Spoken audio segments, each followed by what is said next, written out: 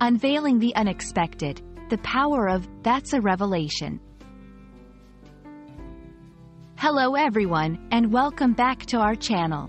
Today, we're diving into a fascinating English phrase that often appears in both casual and formal conversations. That's a revelation. Understanding this phrase will not only enhance your vocabulary but also improve your comprehension of nuanced English expressions. So, let's get started and uncover the layers behind this intriguing phrase.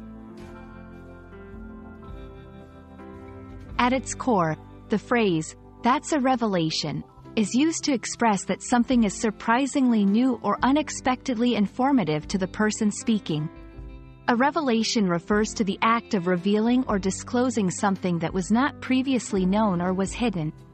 In everyday language, when someone says, "That's a revelation," they mean that they have just learned something eye-opening or have had a significant insight that changes their perspective.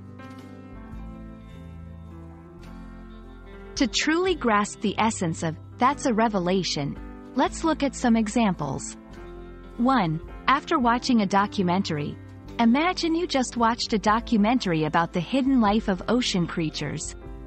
You might say, "That's a revelation," to express how the documentary unveiled facts you were completely unaware of. 2. During a conversation. If a friend shares a personal story or a piece of advice that significantly alters your understanding of a situation, responding with, "That's a revelation," acknowledges the impact of their words. 3. In professional settings. Upon discovering a new method that dramatically improves productivity, stating, "That's a revelation," highlights the method's transformative potential.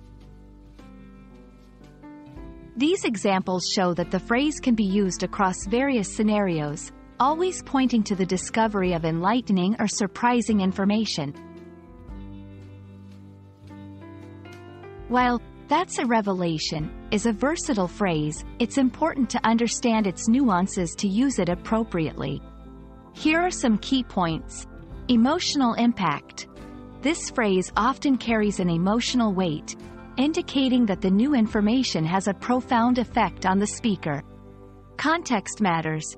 The phrase can be used in both positive and negative contexts, depending on what the revelation entails.